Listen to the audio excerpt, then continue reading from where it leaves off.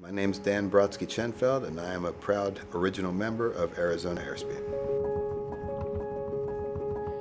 Everything is possible. It requires being a bit naive, optimistic, faithful, working your ass off to make it happen. Nothing is going to get handed to you. I realized if I ever wanted to win the World Championships, I was going to have to find people who wanted to dedicate their lives to doing that. And there was no reason to do it. It was actually a pretty stupid thing to do. It wasn't like there was a big prize or reward or sponsorship. It was purely for the love of it. And I loved it a lot. The people who really love it so much that it's worth doing for no other reason, who share that passion, you're gonna cross paths. I couldn't have planned for this. I couldn't have scripted this. It wasn't like Jack and I were thinking, man, I'd love to be on a team with that guy. We were probably thinking the opposite. But our paths crossed. Kirk, who knew both of us, was, you guys got to do a team together. We need that, both of you guys. Who do we want for a fourth? Who do we need for a fourth? And I was like, we need Mark. Enough of these things connect, and it's when that magic happens. But I definitely believe in magic, for sure.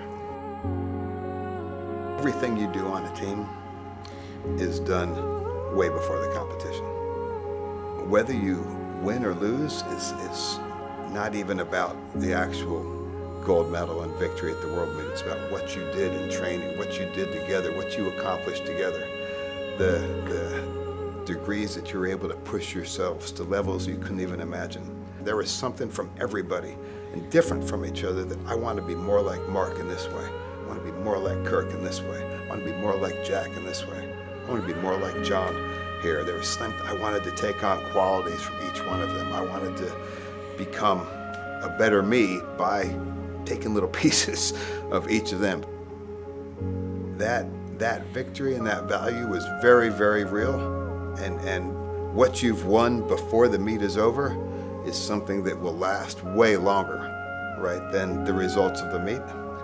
What the museum is going to become is a place that people forever will be able to come as close as you could come to being with all of these people.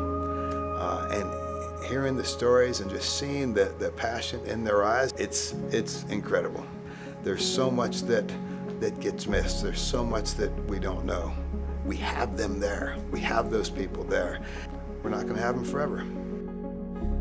Having a museum is the only way to stay connected to that, to stay attached to that, to still have a place that you can step back, and though they're not sitting right there, there they are. Here's what they did. Here's how they did it. Is something that is worth understanding and treasuring for as long as the sport goes on, which I hope is ever.